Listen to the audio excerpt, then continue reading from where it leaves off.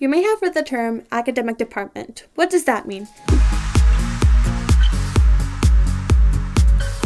In colleges of all kinds, there are divisions based on topics being taught. The most closely related subjects are placed together in an academic department. In some schools, the academic departments are also called colleges, for example, the College of Education. Colleges and universities use these divisions to manage budgets, enrollment, staffing, and the use of classrooms or buildings. Being admitted to a particular academic department does not mean that you are restricted to classes in that discipline.